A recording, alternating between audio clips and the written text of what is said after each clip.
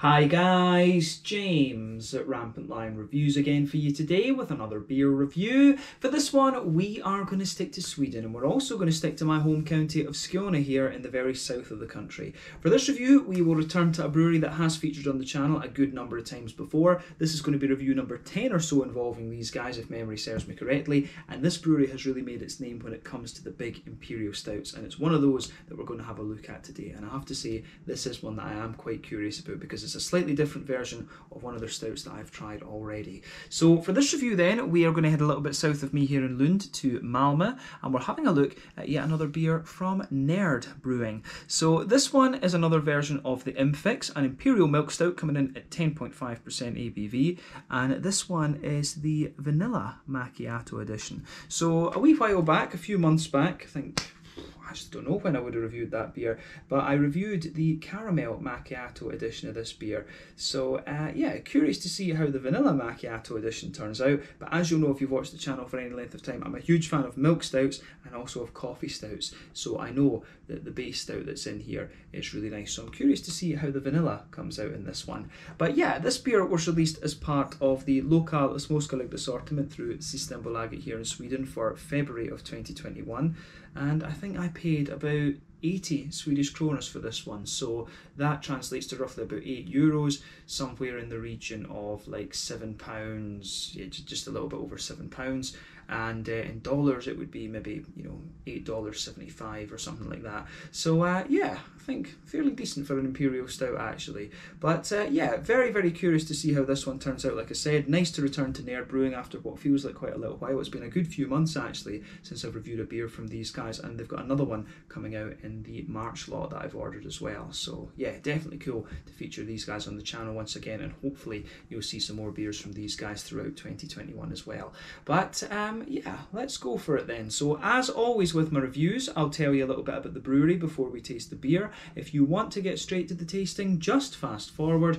All the usual links are in the video description below. That's the brewery website, the link to my other reviews that I've done from Nerd Brewing before, and you will no doubt see more added to that list in the near future. But there's all the usual social media down there. If you want to see more reviews, do please consider subscribing to the channel. The whole channel of course has a geography based tagging system, so you can go into the homepage and search for beer based on country, city, state, county, province, prefecture, whatever it is you're interested in. Do check out the playlists of beers from different countries. There is one there for all the Swedish beers that I've reviewed for you. That's constantly being added to, and as always, please do get in touch and let me know some of the other beers and breweries that you guys would like to see me review. It's always great to hear from you guys that are watching the videos, and the support that you show the channel is hugely appreciated. So anyway, to tell you a little bit about Nerd Brewing then, on to my brewery notes. So Nerd Brewing, as I mentioned to you already, are based in Malmö, and the company was founded by Hannes Gruber and Karen Carlson back in 2015 when they had their premiere at the Malmö Öl and Whiskey Festival. So both of these guys were big beer enthusiasts, and they just wanted to kind of get into the industry in some way.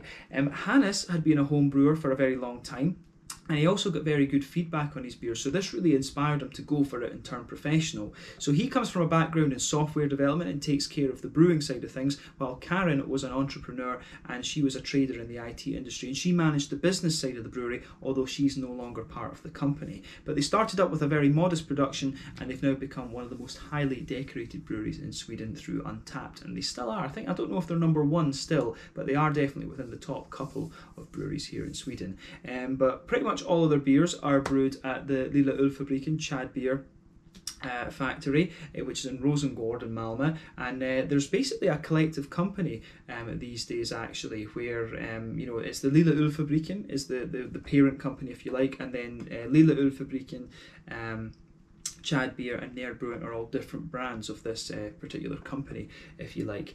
And I think, you know, Elm 11 have also been getting heavily involved in this as well, so I'm not sure whether they will become part of the kind of Lilla Ölfabriken family, if you like.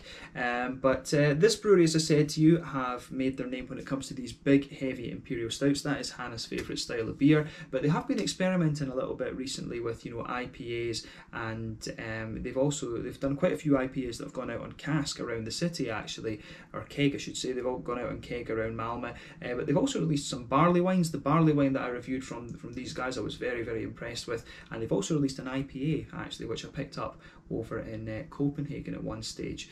But other than some beer festivals around Sweden, it was actually very difficult to get a hold of the Nerd Brewing beers for quite a long time. But since 2018, they started selling their beers in Systembolaget, and there are fairly regular releases coming out of there. But as of February 2021, when I'm filming this review for you, these guys have produced around 80 different kinds of beer, and very recently they actually released their first 2 barrel-aged beers, which I might still be able to get a hold of the next time I go over to Copenhagen. I'll need to see about that actually. I was going to order them, but unfortunately I think Kiosk might have sold out of them when because I got trapped in Scotland because of this whole COVID-19. So that was a bit of a shame. I think I missed the first 2 barrel releases from these guys, which I would have been interested in, but hey ho, that's just how it goes sometimes. But yeah, that's all I can really tell you about Nerd Brewing for the moment. If you want to learn more about these guys, you can check out the brewery website. You can follow them on Facebook and Instagram to keep up to date with all the latest goings on, and you can of course check out the Rate Beer, Untappd and Beer Advocate pages to learn more about all the different beers that these guys have done. So yeah, let's get on and actually have a taste of this beer then. So I'll just let you have a little look at the artwork on this one. So one of the things that I would point out about Nerd Brewing is that, you know, you see under here, Nerd Brewing open source beer. So you can actually go on the Nerd Brewing website and get the recipes for these stouts that they're doing. Hannes, of course, is you know, a very, very nice guy. You can check out my Meet the Brewery segment I did with him as well. And yeah, you know, he's very open to answering emails and things like that about his beers and stuff like that. But he's very busy, so yeah, just be aware of that if you do end up contacting him. But a very, very nice guy, and you know, it was great of him to do the interview and stuff with me, and definitely cool to support his brewery and try his beers, because he's bloody good at these Imperial stouts. But there you can see on the bottom corner of the beer, there is the Nerd Brewing symbol there, and as you can see, it's got that kind of wax top there. It's got that trademark wax top from these guys. But yeah, 330ml bottle, 10.5%. The Infix Imperial Milk Stout, that is the other thing. A lot of the names of these beers are based on programming things. But yeah, Imperial Milk Stout, Vanilla Macchiato edition. I think this should be quite nice. So yeah, I think this beer was produced back in... I think this beer was originally produced back... There we go, I think I've got it this time. One of the things with these wax tops, doesn't he want to go? Come on. Yeah. Ah, fuck off.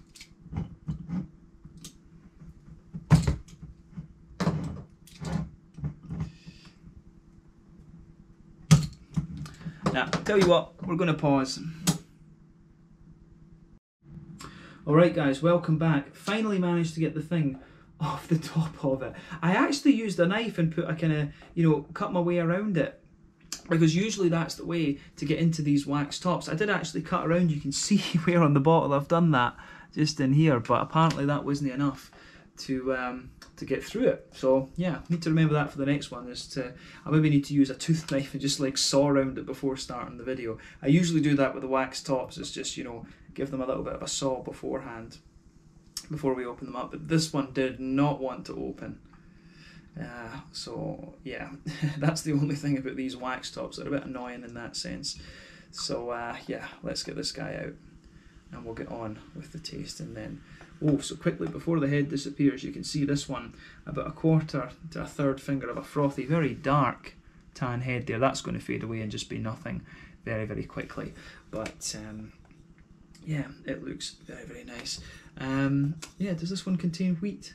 No, it doesn't. It's oats and lactose in this one. So yeah, should be quite nice. Let me just put that back there because of my OCD, and there we go. So yeah, now finally we've got the beer out of the bottle and into the glass. So there we go. So you saw that the head when this one poured, as we saw, was about a 2/3 finger. Not a 2/3 finger, a 1/3 finger of a frothy, very, very dark tan head. You can see that's just faded away, and it's left a very, very kind of nice thin ring around the edge of the glass and a nice clear surface there. There's one or two big bubbles sticking towards the side of the glass there, and a few little ones going up towards the bottom of the head. The carbonation actually did sound as if it was fairly active when we opened the beer up, but as you would expect, this one's poured a lovely dark kind of ebony rosewood colour, which is what you'd expect from an Imperial Stout, of course. But yeah, it looks pretty damn awesome. So say if we shine the light through this one, it does have a wee tiny hint of a kind of Coca-Cola coloured edge to it, but yeah, it certainly looks the part, absolutely, of an Imperial Stout. Remember, the colour of your beer is dependent on two things usually. One, the type of malts that you use, and then two, the length of your wort boil. The longer you boil the wort, the more the sugars caramelise, thus you get a darker colour, but it is dependent in the first instance on exactly what type of malts that you're using. But yeah, in terms of an Imperial Stout, this beer does not look, it doesn't do anything surprising in terms of its appearance. So yeah, let's take a closer look at the aroma then, and just see how we get on with this one. You can see this is going to be a bit of a thick beast, you can see from the lace in there, but yeah, let's take a look at that aroma and see how we go. Ooh, that smells very, very nice. One of the things I always loved about the Nerd Brewing beers is that they've just got a little bit of a kind of roasted edge to them, and it doesn't always come out in the aroma, and some of them it does, but quite a few of them are very, very smooth and very, very sweet in the aroma, but then you just get that little roasty kind of edge on these beers that lets you know, yeah, this is a Nerd Brewing Stout. It's kind of their signature, if you like. It's one thing I've always picked up from these Nerd Brewing beers. But yeah, the aroma of this one, I think, is very, very nice. I mean, straight away, what you'll notice about this one is just the sweetness of the coffee and the smoothness of everything else that's underneath it. It's a beautiful, beautiful smelling beer. Maybe I'm enjoying this one a little bit, kind of, so maybe I'm enjoying it so much because it's been a good few months since I've had one of these Nerd Stouts. Actually, it's been too long, to be quite honest with you. But yeah, it smells lovely. So yeah, let's take a little bit of time and just break this down. Yeah, it's beautiful. So straight away with this beer, you can smell that nice roasty backbone. I know that Hannes likes to use special bee malt in these Imperial Stouts, and you can smell that there. It's got a backbone of a really kind of well-fired bread crusty sort of thing in there. There's a wee bit of a kind of brown bready, sort of wholemealy bread kind of thing going on. But yeah, for me, the backbone of this beer is the kind of roasty, toasty, well-fired bread crust there. Just a bit of brown bread sitting on top of that. You get a good bit of chocolate out of this beer as well. I would say, what are we going to say in terms of cocoa?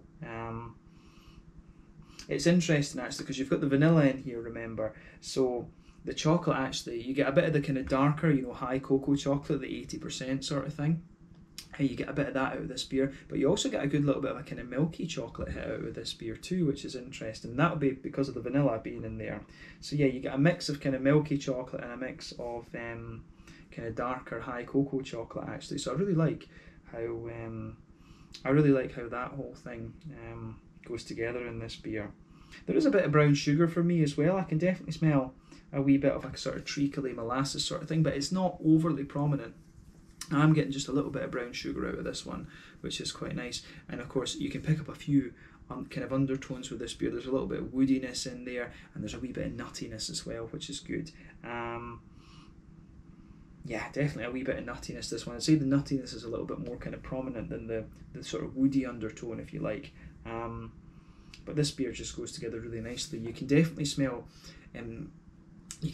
how would you say, like the sort of smoothness of the oats. You can definitely smell that, and the lactosey kind of side of things. You can definitely smell, it's a weird thing to say, but you can definitely smell the sort of thickness in this beer actually. But I've got a feeling just from watching it kind of move around, it might be quite a slick Imperial Stout, this one, in a lot of ways. But yeah, the aroma out of this beer is lovely. The elephant in the room that we've not mentioned though, on purpose, is the coffee.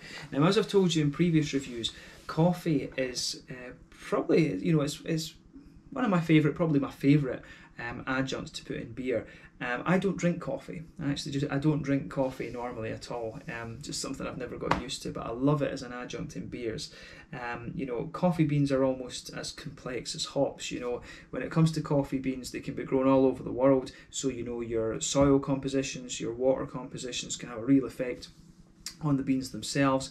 And then of course the biggest factor you have with coffee beans is the MASL, the MASL, the meters above sea level. Apparently the higher that you grow it, the more likely you are to get big aromatic and big kind of fruity flavours and things like that out of coffee beans. So coffee beans just they're just such an interesting adjunct to put in beers. You get Indonesian coffee, you get Colombian, Ecuadorian coffee, Brazilian coffees as well, and there's Ethiopian, Rwandan, and all of these kind of things. So coffee beans are an awesome adjunct to put in beers, definitely.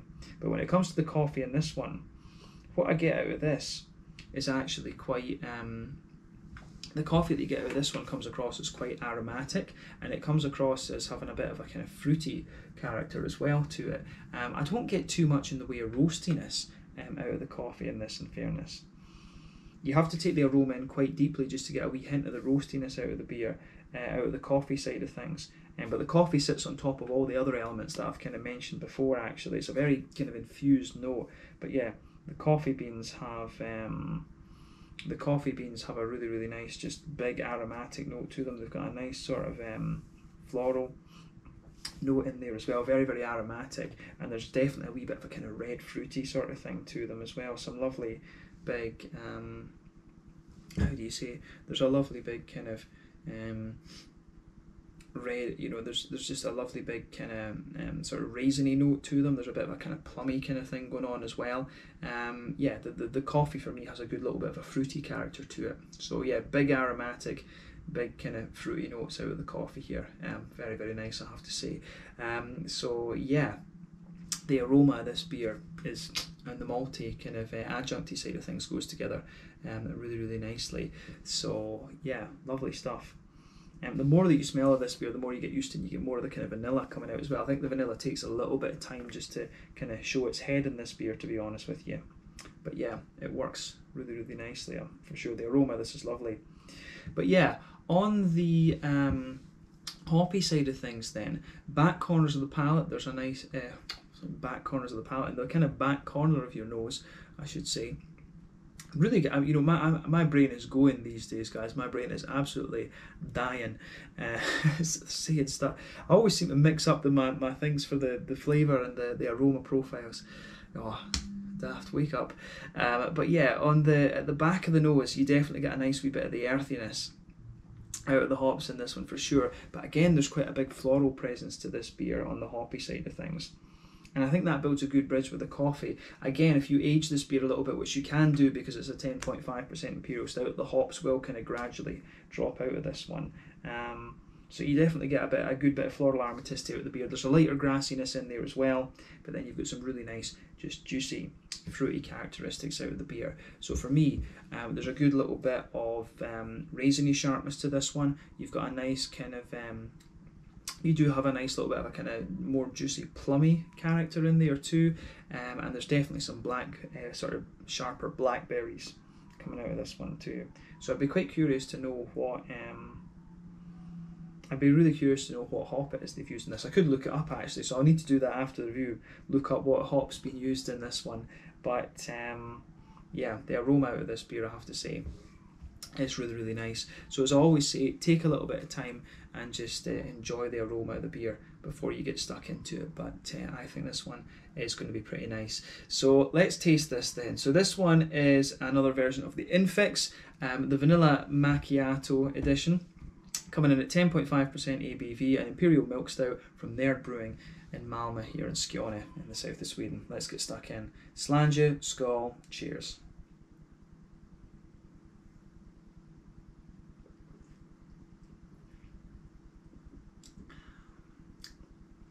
Yeah, Hannes has still got it. There you go.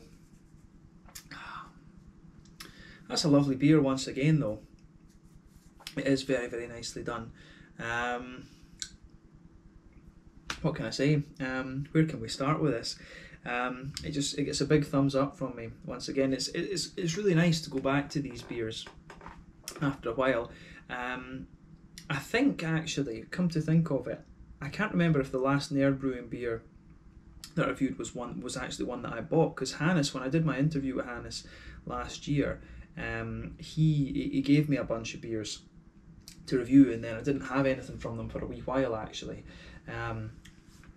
But yeah, the beers are, you know, just they're really pretty damn nice, I have to say. It's nice to go back to one of these after not having had it for a while. I think you kind of appreciate it a little bit more if you do that. But just another just solid one from there, and it's not a surprise these days. They know what they're doing.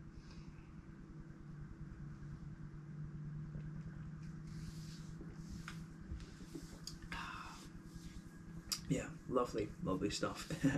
So, where to start with this beer then? So, what I said earlier about it being a really nice, having a bit of slickness to it, it definitely has that. Definitely has a good little bit of that.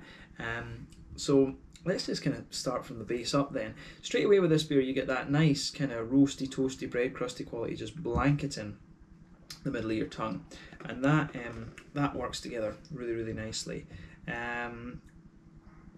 So yeah, how do you say, you can definitely feel that roasty, toasty, bread crusty, special B type thing just forming the backbone of the beer, and that's in the middle third of your palate, and that spreads, it gets a bit more intense on the back third of your palate. So on top of that, you definitely get a nice bit of a kind of more bready note there, but the bready note I would say is actually quite thin on this one. There's not too much of that kind of sitting there, and then you start to get a bit of the you can feel the sort of coffee notes coming out of the beer as well, actually. So this beer, as I was kind of saying earlier, the thing that you always get with these nerd beers is that kind of toasty, roasty, toasty edge to them, and you definitely get a bit of that out of this beer for sure.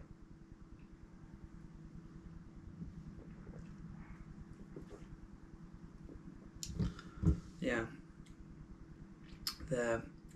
But this one's definitely one of the kind of smoother and slightly sweeter ones, I think, that I've come across from their brewing, definitely. So yeah, as I say, backbone of the beer, roasty, toasty, well-fired bread crust. There's a nice sort of smooth,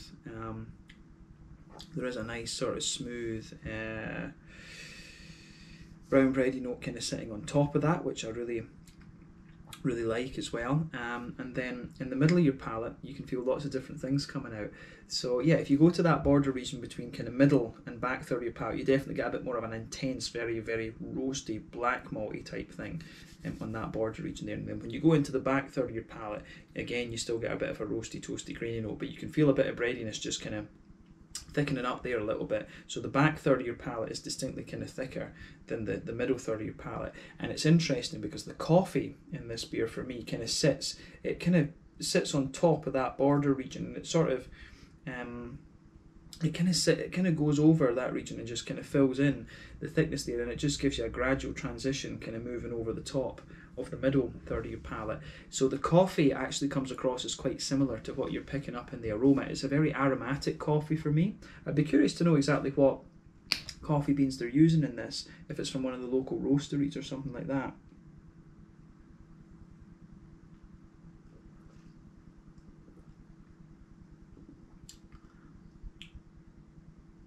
But yeah, the coffee that you get with this has got a lovely big aromaticity to it, and it's more aromatic, I think, towards the back. Like it kind of sits, the coffee sort of, if this is the border region, the coffee kind of starts up a bit back here, and then it comes forward to about the middle, the very dead centre of your palate. It's very aromatic back here, and as you move kind of further forward, you'll notice there is a bit, some of the roastiness comes out at the back here as well, but it's very, very aromatic. And I think it hits its most aromatic almost to the middle, and then it just gradually gets more and more kind of fruity, and it's got a wee citrusy edge to it as well. I didn't pick up the citrusy edge in the aroma, come to think of it, but the kind of red fruity notes out of the coffee are just kind of sitting there. But yeah, the coffee, the intensity of the coffee just drops away as you come forward on the middle of the palate there. So that's quite interesting. That is quite interesting for sure. So yeah. It's really interesting just how that goes together. So yeah, that coffee kind of stops in the dead centre of the palate, and then as we say, underneath that you've got the coffee kind of coming in like this. Then you've got the roasty, well-fired bread crust in there. You've got the sort of brown bready notes. Then you start to get the kind of chocolatey side out of this beer. It's like quite a dry, almost charred kind of chocolate that you get in this beer, and that kind of sits just on top of those notes. But the chocolate definitely comes across as more of a kind of higher percentage cocoa chocolate in the beer, for sure. But the vanilla starts to come out a little bit more on the front half of that front third of your palate, definitely. But the vanilla doesn't play as big a role in this beer as I was expecting it to be honest. But then again, it's it's the macchiato. It's described as some kind of macchiato stout. So that's an interesting point to make about this one as well, to be honest.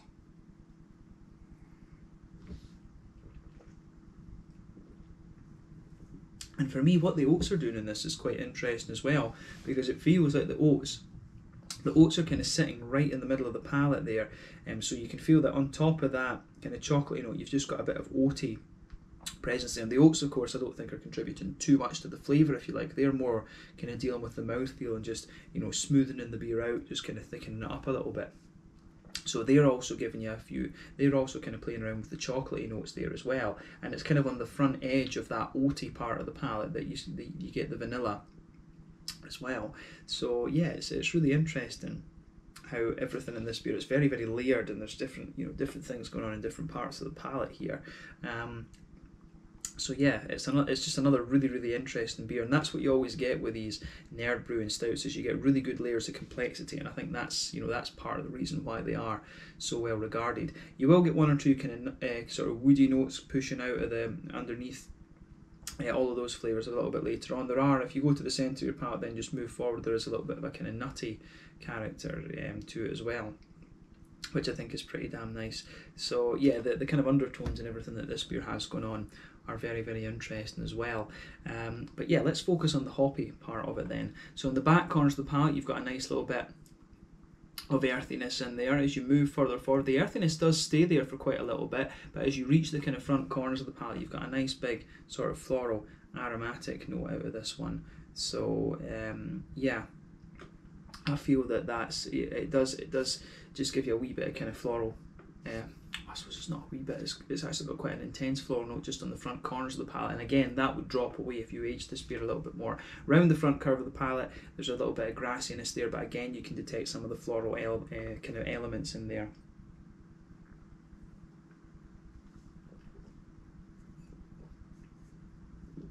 Let's focus on the fruity part of the beer then. So again, in that border region between front third and middle third of your palate, you get a nice, really toasty, well-fired bread crusty note in there. Underneath that, you do, again, you can feel the sort of, what I suspect is the special bee malts there forming the base layer of the beer underneath the fruity side of things, and you can feel that the front part of your palate just dries out a wee bit the further forward into it you go, and I do like that. I do appreciate that about this beer for sure. It's got a really nice, just kind of little bit, the roastiness. Again, this is what I was talking about with Nerd, having that roasty edge is one of the trademarks of this brewery, absolutely. But yeah, on the fruity side of things, when you take this one in, it's got a nice little bit of just a raisiny sharpness to it, and at the back of that front third of your palate, you definitely get some of those kind of juicy plummy notes coming out of it too.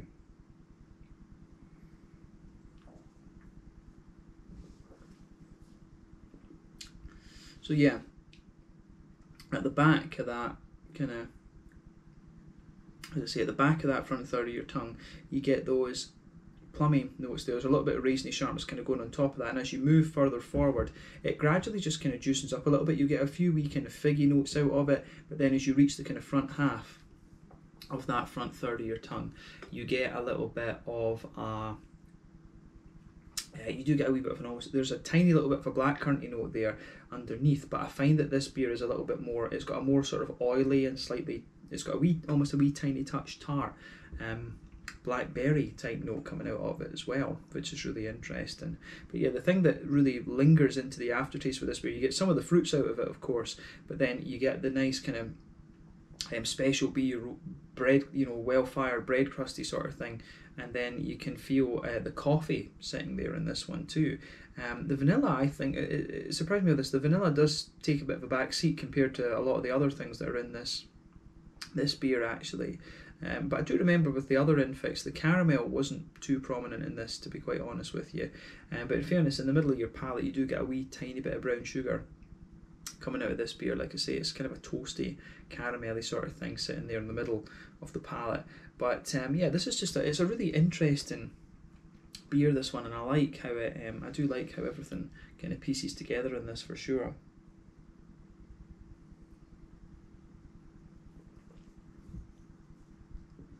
So yeah, it's a really nice one overall, this, and again it lives up to the kind of the high standards that Nerd Brewing have always kind of held themselves to. So well done to Hannes once again for this. I've enjoyed this, and I've probably enjoyed it so much because it's been a while since I've had one of these beers. But yeah, solid stuff. In terms of the the mouthfeel then to round this one off. You know, this beer, it strikes me as being, you know, fairly slick, actually, which is quite interesting. It's not the thickest of Imperial Stouts you're going to come across, but then again, I think I can, you know, from memory, I would say the same about quite a lot of the Nerd Brewing beers. So this one is kind of, you know, middle of the road, full-bodied. Carbonation is fairly smooth on this one. The beer overall just has a nice kind of slickness to it, a little bit of oiliness, but again, it's not a massively thick Imperial Stout. Quite a high bitterness on this one, though. I would think this is probably like 80 IBUs.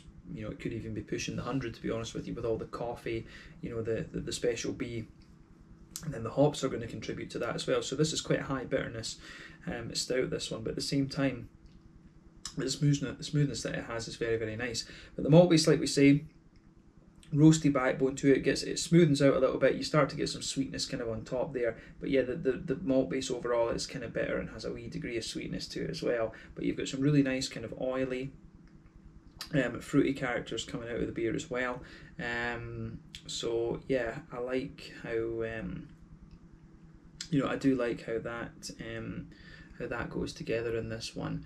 So I mean, the fruity side of the beer has a wee bit of tartness to it. It's got a nice kind of big oily character to it, and I think that sort of balances out the beer really nicely as well, and it sort of complements the coffee, because the coffee does have a bit of fruitiness and a little bit of a citrusy character to it as well. So yeah, this beer, I've really enjoyed this one. It's been nice to return to Nerd Brewing. It's another solid beer from them, and if you do get the chance to try this, I'd highly recommend that you do. Definitely strikes me as one of the slicker ones I've had from these guys. All of their beers do have a bit of slickness to them, but this one strikes me as being a little bit slicker than some of the others. So yeah, let's leave it at that for this one. An interesting beer for sure. So yeah, this one was the Infix Imperial Milk Stout. Vanilla Macchiato edition at 10.5% ABV from Nerd Brewing down in Rosengård in Malmö. Lovely beer this, and I've really enjoyed reviewing this one for you. So yeah, awesome stuff from Nerd Brewing once again. I look forward to seeing what their beer is next month, because I think it's got coconut in it if I remember rightly, so looking forward to that. But yeah, let's leave it there for this one. Once again, thank you for watching my beer reviews. Until the next time, please like, subscribe, share, all the usual YouTube stuff. Let me know your own thoughts on this beer in the comment section below. Let me know what your favourite beers are from Nerd Brewing. We will no doubt return to these guys at some point in the fairly near future. But in the meantime, check out all my other Nerd reviews. You can check out my interview with Hannes as well. But I'll catch you guys on the next one. The Infix Vanilla Macchiato edition from Nerd Brewing in Rosengård in Malmö. Slàinte, skål, cheers.